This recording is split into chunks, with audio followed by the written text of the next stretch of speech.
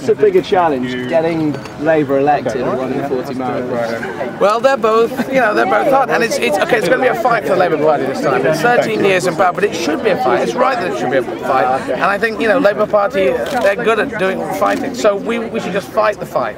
We should just put it out there and see how it goes. But I like fighting, and I think we're good for it. What do you think of Dave Cameron?